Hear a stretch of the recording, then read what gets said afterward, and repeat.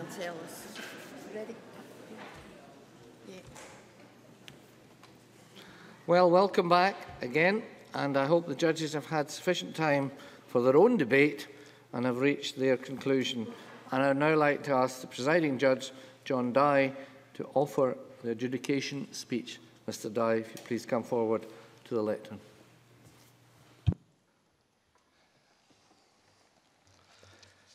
Good evening, Deputy Presiding Officer, ladies and gentlemen.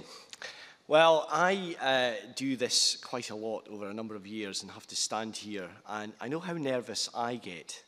So I do take my hat off to all of the young people who spoke tonight, really for doing it with such aplomb and such assuredness that I'm sure they could teach at least some of our MSPs a lesson or two in public speaking and debating. I should just say present company excluded.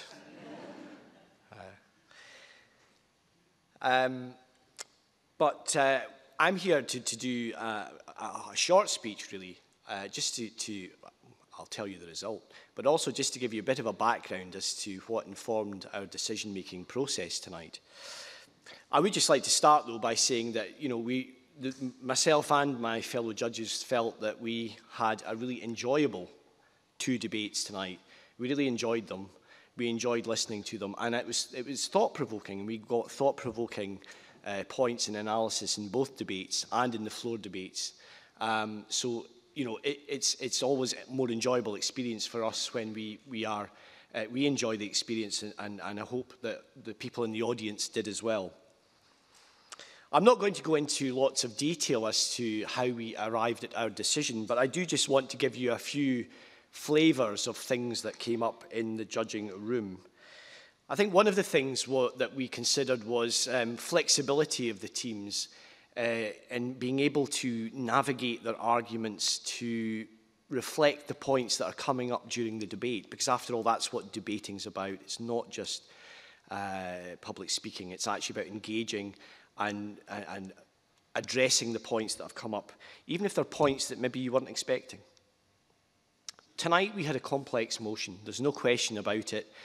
It's a motion, it's a subject that nations in the world have been grappling with for many years, so we weren't going to necessarily solve it all tonight. But we did favour teams that actually grappled with the complexity of this and actually gave us some underlying analysis of why what they were saying was right, rather than simply asserting that something's true. Because debating is not just about saying something's true, it's actually proving to a sceptical audience that it is true. And we favoured teams that did that better. There were not just 2 debates we had tonight, there was a 3rd debate that happened, and the 3rd debate was in the judging room itself. So there was really quite a lot of favoured debating going on, and you probably gathered that it wasn't the easiest of decisions this year that we had to make. Before I announce the 2nd and 1st place teams in the debates, we do have a prize for our floor speeches tonight. And we chose someone who actually, again, going back to my phrase thought-provoking, actually gave us something new that perhaps hadn't come up in the debate itself, gave us something to think about. So the winner of this year's floor debate award goes to Emily Wilson from Dunblane High School.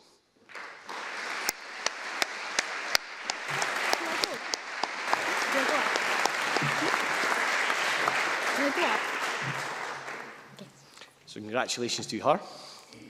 And then on to the debates themselves. Well, as I said, I probably gave you a flavour that it wasn't an easy decision this year. And in fact, I'll go as far as to say it was a split decision. So on that basis, in 2nd place, the 2nd place runners-up tonight goes to Douglas Academy. Stay there.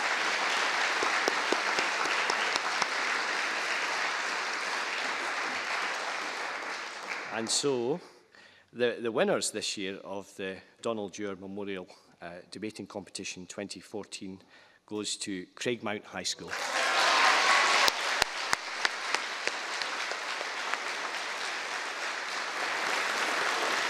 Congratulations to all of them.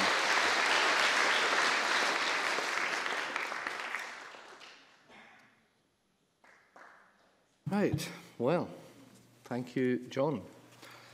And we'll now hear from Lorna Jack, who's the Chief Executive of the Law Society of Scotland. And Lorna, will you deliver a vote of thanks, please? Thank you, Deputy Presiding Officer, ladies and gentlemen, judges and competitors.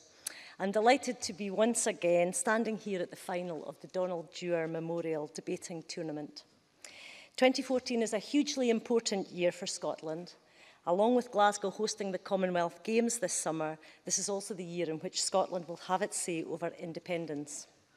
In particular, many of the individuals sitting on the floor tonight will, for the first time, be able to vote and take part in this important debate and important decision. Having heard the very thoughtful and well-researched arguments tonight from our teams and also from the contributions from the floor, I know Scotland's future will be in very safe hands if this is an example of the capabilities of our young citizens, regardless of the outcome of the referendum. In extending thanks, can I start by saying thank you to those who have made the tournament a success this year. But before I do that, I think I'd like to remind you just what's been involved in this tournament and why the competitors, all of them, have done so well in reaching this final. For some of our judges, coaches, teachers, and perhaps even competitors, it might seem like no time at all since we were last here in the Scottish Parliament for the 2013 final. However, between then and now, there's been a year of competition. To reach the final of this tournament, all teams have to complete in the first round with 3 other teams, which takes place in November. The best 2 teams from that heat then progress to the second round, which takes place in January. Again, there are 4 teams in each of the second round heats, but this time only 1 team progresses. In the semi-finals, all the teams must debate a short prep motion. This means they're given the motion 1 hour before they're tasked with debating it in front of the judges. They're given no access to books and no access to computers during the time, so it really is a test of their debating skills and their ability to think on their feet. The winners of each of the semi-finals are the 4 teams who you have seen debating in front of you this evening. I'm sure you'll agree that they have provided us with a fabulous evening of debate and most definitely all deserve their place in this final. Can I now turn to our winners, Craigmount High, who will just have a few more minutes to wait before they can receive their prizes. The Donald Dewar Memorial is the largest debating tournament in Scotland, and schools from across Scotland take part each year. To get to the final 4 is a significant achievement in itself, and well done to our winners for going 1 step further to be crowned champions this year. I hope you will all remember this evening for a very long time to come, and you should all feel very proud. Can I also congratulate all of our finalists? Your debates made for an entertaining and exciting evening, and I hope you decide to continue to debate throughout school and beyond. One of the main reasons the teams are so thrilled to get to the final is to have this very rare opportunity to debate in this prestigious venue. I'd like to thank the Deputy Presiding Officer, John Scott, MSP, and of course all the staff at the Parliament, including the education team and event managers, Vicky Little and Lindsay Davey in particular, for allowing us to host the final here and for making tonight such a success. Your continued support of this tournament is hugely appreciated. I would also like to thank all the participants from the floor debate. The floor debates get livelier and more engaging each year, and this evening was certainly no exception. Well done to all the contributors, and in particular to Emily from Dunblane, our floor prize winner tonight. I was actually a bit worried earlier on that you couldn't see her over my head, so thankfully that didn't stop her making her contribution. Some of you might be debaters already, or some of you, this might be just giving you a taste for debate. So we hope to see many of you enter the 2015 tournament when it starts again in the autumn. Standing up here to address you gives me a great picture of just how many people are sitting up in the gallery supporting our debaters this evening. I know there are friends, there are family members, there are coaches and there are teachers who will have been very proud to see their teams competing tonight. Can I thank you all for supporting this tournament? And in particular, can I thank the debate coaches? Hopefully you'll all get a summer break. You'll be off on your summer holidays, but you'll start to get yourself thinking about entering the 2015 tournament in autumn. Sitting in the gallery are also many judges from this year. You are so vital to the success of the tournament, and we're delighted so many of you could join us tonight to watch the culmination of what has been a year of hard work. We really do appreciate the time you take to attend the heats, to provide constructive and helpful feedback, often travelling great distances to schools and often in the winter through difficult weather. We hope you've enjoyed being involved and you're already planning to be a judge again. Can I particularly thank our panel of judges tonight, sitting in front here. Every year during a debate, I am grateful that I am not part of that group, and having to decide between the teams is really a tough task, and tonight was a particular example of that. I hope you have enjoyed this evening and you have a chance to relax soon, deliberating over the results. We were all in the garden lobby having some refreshment. I will provide you all with a token of the Law Society's appreciation for a terrific job done this evening. So thanks again to the judges. We're of course delighted again this year to be supported by Hodder Gibson, the publishers, our sponsors in the tournament, and we're also very grateful to the Glasgow Bar Association for donating the second prize tonight. And I'm pleased to welcome representatives John Mitchell from Hodder Gibson and Ross Yule from the Glasgow Bar Association, who will present the prizes tonight alongside our President, Alistair Morris. Thank you both for your continued support.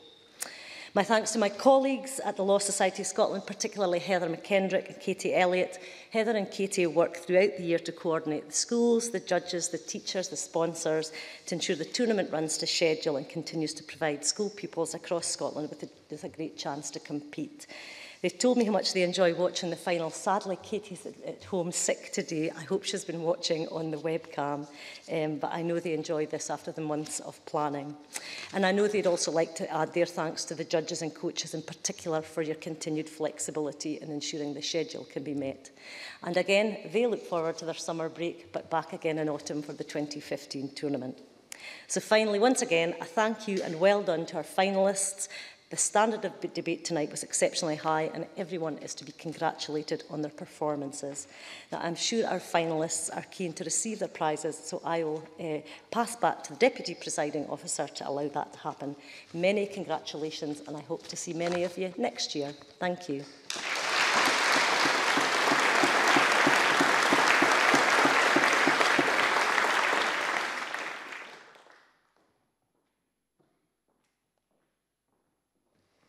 Well, thank you, Lorna. And of course, I too would like to add my thanks to the judges, who I think had an extraordinarily difficult task tonight. It would take the wisdom of Solomon to differentiate between the quality of speeches and presentations we heard tonight. So I don't envy your task. However, well done and thank you. And so we now move to the presentation of the prizes, and I'm delighted to announce that all the finalists will receive a commemorative quaich, which I believe is over there, for their efforts, as well as a book token. And the winner of the best floor speech will receive a £50 book token. The runners-up and the winning team will share £500 worth of book tokens from the educational range supplied by Hodder Gibson, and the winning school will receive £1,000 towards their debating society, and of course the all-important tournament trophy, theirs for 1 year to polish. So I would now like to ask Alistair Morris, President of the Law Society. Alistair, if you'd like to come forward.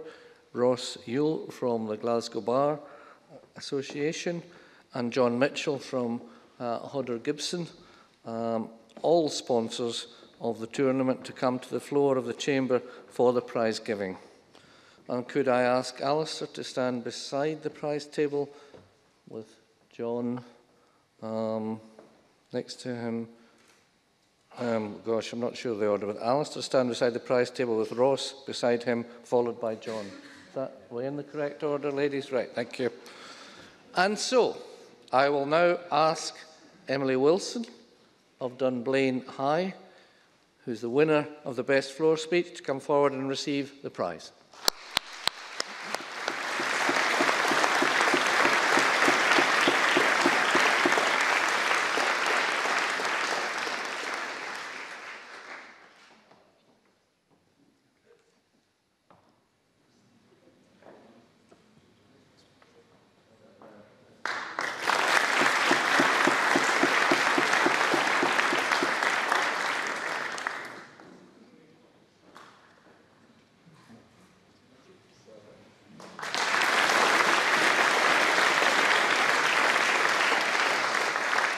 And I'd now like to ask Trinity High School and Glenalmond College to come forward and receive your well-earned prizes, please.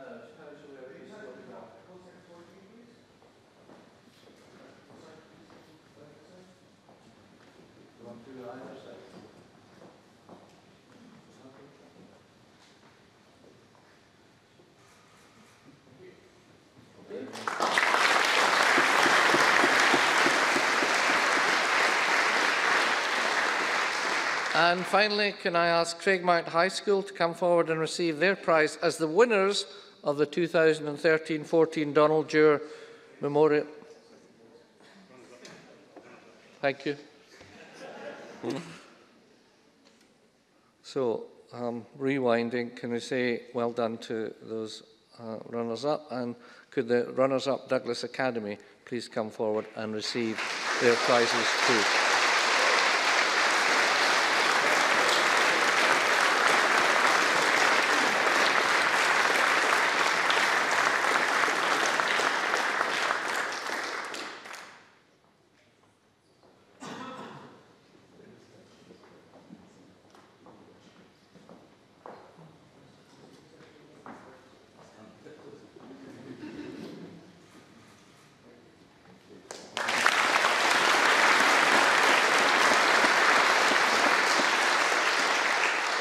And finally, can I now ask Craigmount High School to come forward and receive their prize as the winners of the 2013-14 Donald Dewar Memorial Debating Trophy. Well done.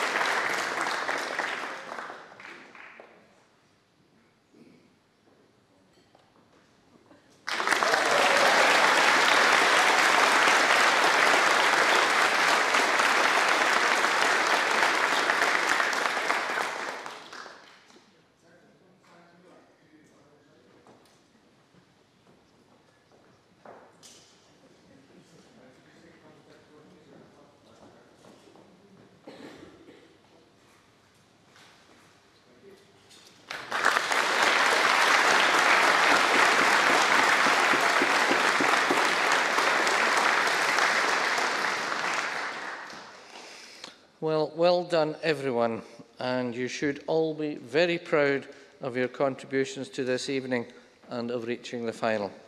A great achievement, I hope you all agree, and a fantastic evening for us all. So, that's it. I would just like to ask those who will be staying for the official photograph to remain in the chamber. I hope you know who you are. I'm not able to tell you. Do they know who they are? They should do, right? So you will be staying for the official photograph, and it just remains for me to once again say thank you for coming this evening. What a super evening we've had. I hope you've all enjoyed taking part in the debate. I wish you a safe journey home. Thank you and good night.